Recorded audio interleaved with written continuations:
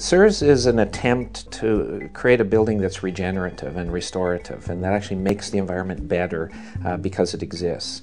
So we're building a building that will reduce the energy use on campus by our existence, that will reduce carbon emissions, that will sequester more carbon than it takes to build the building or decommission at the end of its life. And we want to live within the means of the flows on site. Can we build a building that actually reduces the energy use of the campus it's on, that actually reduces carbon emissions, that makes water quality better on the campus and so on, at no extra cost relative to conventional practice, and then study it to death. What are all the features of that building? What works and what doesn't? How do we take that learning and get it out into the marketplace? If you think of the major flows, much of the heating will come from the ground or from next door, heat scavenging from next door, much of the ventilation from the wind, a big part of the electricity from the sun,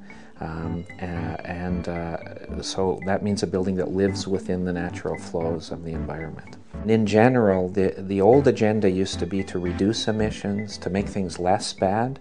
The new agenda, I think, environmentally, is to improve things. The building should make the environment better. Adding a building should improve environmental quality, not just make it less bad. It should also improve human quality of life, make people healthier, happier, and more productive. Clearly, you can do anything you want in a building if you spend enough money. So gold-plated sustainability is always possible, but it's not very useful to anybody else. Nobody else can afford to do it. So from the beginning, one of our design criteria, in addition to all the sustainability goals, was to keep the cost down. These things have momentum.